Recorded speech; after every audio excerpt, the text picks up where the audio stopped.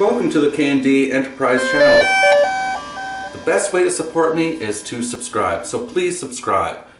Good day everyone. Well, it is nasty outside. It's pretty cold and pretty windy, so it's well below freezing point. So I thought I'd do a video here. Just had to get my drone here. I need to get the battery. I'm gonna do a little, oh my goodness, he's angry. Well, fine. You know what? If you're going to be all angry because we can't fly, I'm not going to use you today. I'll use a different drone. Alright, I'll use this guy here today for the video. Hopefully he's not all mad. Oh my goodness. Look, he looks so sad. How come? What's the matter, little buddy? Oh, that doesn't look good. Oh, your camera's broken off. No yaw arm. Wow. Let's see what we can do about that. Oh, and you even have mud on you. Oh, wow. Okay, well, you can stay out. You seem to have a good attitude. I understand why you're actually sad. You have a reason. Well, your poor little thingy doesn't even work. It is really broken. Good day, everyone. Well, in this video, if you've suffered some damage to your drone, the most common thing really is the yaw arm gets broken off. Now, I'm not repairing it today, but I'm going to go through what you need to track down to resolve this type of situation. I mean, if it's obvious why your drone crashed, if it was an error on your part or something, it wasn't really the drone's fault, so you know that, all this stuff everything is working. It's just broken now. If your drone crashed for absolutely no reason, that's a little bit trickier because, it could be within the electronics. That's a tougher call on whether you want to fix it or not. But this one, I am pretty sure what happened is the battery, for whatever reason, it seemed to have a lot of movement in here. It lost power. The drone fell out of the sky. So I'm going to address that issue also in another video, just to tighten up the battery in here so it doesn't move around. So anyways, just to get started, the things that you need.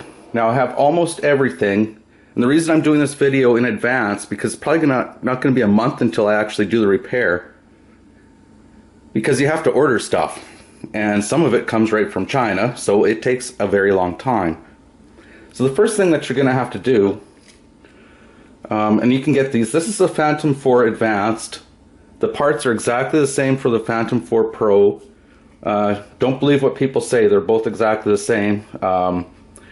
As far as I understand, I talked to a few people that repair drones. They say that they're the same SKU numbers, unless some changes have been made, but since the time of this video. But anyways, this is the new yaw arm.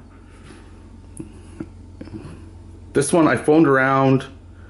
Actually, what I did is I phoned around to shops that actually repair drones to see what they would sell me.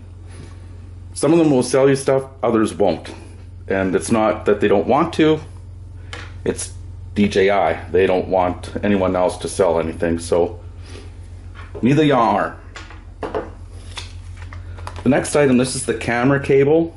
It's a fairly long cable.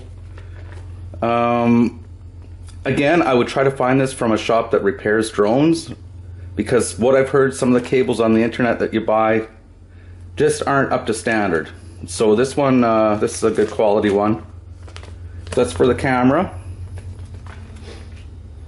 And what I didn't realize, there's also another cable that if the arm breaks right in half, it's probably going to ruin this cable, and this cable runs to the yaw motor. So this cable's broken, and you can't buy this cable. So this is the Yaw Arm Motor Cable. What you have to do is buy the actual motor, so the Yaw Arm motor. That I don't have, it's on order. Probably won't get it for a month, but if you order your stuff now, maybe by the time I get my stuff, you'll have your stuff, and I can show you how to do the repair. Now this metal piece that's hanging here That's the Yaw Arm Motor Cable. I guess just like a protector plate or a little cable protector. I don't know the exact proper name. But I'm going to take it apart and hopefully I can just straighten this thing out once I have it off. And we'll go from there. I don't really see that it's super important to actually get this replaced. Probably be fine without it, but we'll find out. And the other thing that you're going to need, just go on Amazon and do a search for Phantom 4 Pro or Phantom 4 tools. I found this little tool kit, as you can find them too on Amazon. Many people sell them. Basically everything here to take apart your drone. You know, it comes with some little tweezers and the screwdriver head here, or and all the bits here. Now this is something for the average person, if you're just repairing things once in a while, perfect.